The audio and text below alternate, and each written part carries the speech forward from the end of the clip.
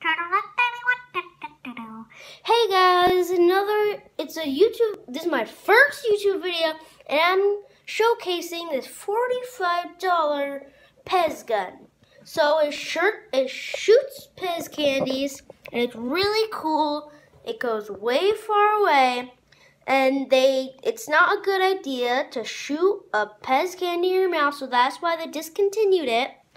And you know, I love it so much. So you take this magazine out, and then you put PEZ candies in it, and then,